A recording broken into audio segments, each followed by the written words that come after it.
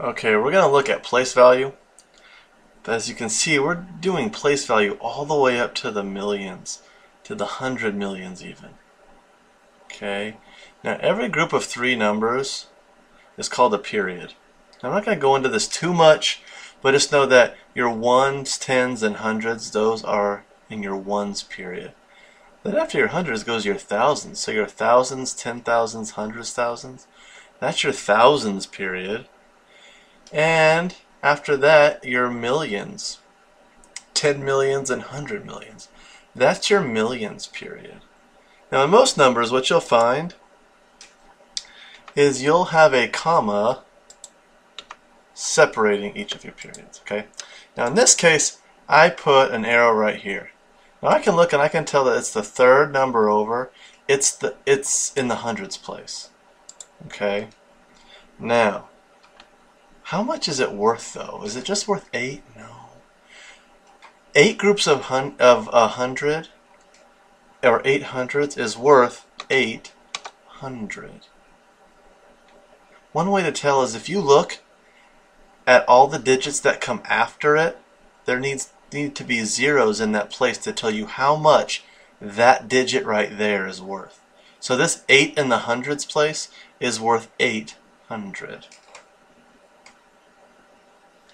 Now the next one is right here. It's in the thousands period, but it's the second number in the thousands period.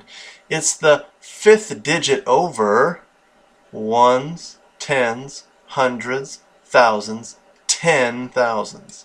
So it's in the 10,000s place.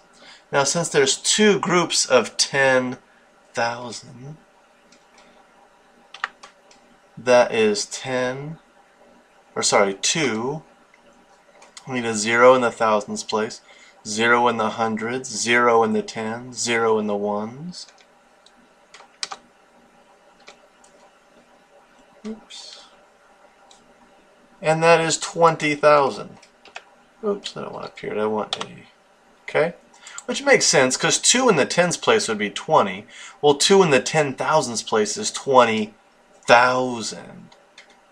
Alright. Now let's look at this next one. It's all the way over here. It's 1, 2, 3, 4, 5, 6. It's the 7th digit over. So ones, tens, hundreds, thousands, 10,000s, 100,000s, into the millions period. Millions. Okay, so I have a 2 in the millions place. It's actually kind of easier than the last one even. It's 2 million.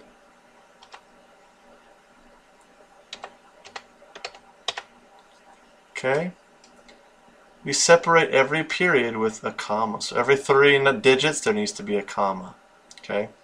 And look, after the millions place there's 1, 2, 3, 4, 5, 6 digits. So it's worth, there's zeros after for each of those. So 6 zeros. So 2 in the millions place is equal to 2 million. This one right here, that's right. Oh, this is stuff we learned back in maybe even first grade even. Okay, it's the second one over. Ones, tens.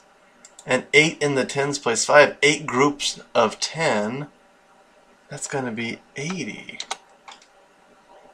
And look, there's 1 digit that comes after the 10, so there's 1 0 after. 8 tens makes 80. And we'll do one more. It's way up here.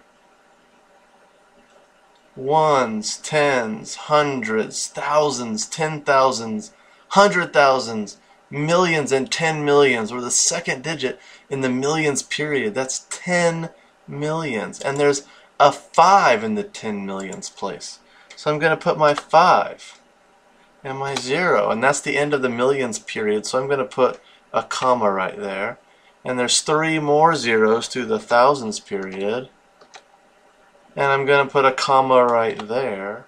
And 3 more zeros for the ones period. So a 5 in the 10 millions place is 50 millions. Sorry, 50 million. Alright.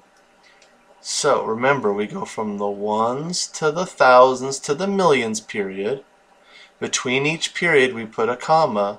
And if we're trying to find out the value of the digit, well, we put that digit there, and then every digit that comes after it is going to be a 0. So this 5 in the 10 millionths place is worth 50 million.